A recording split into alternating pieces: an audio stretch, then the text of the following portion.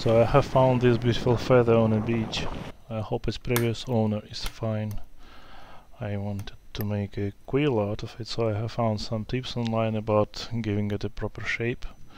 So let's give it a try.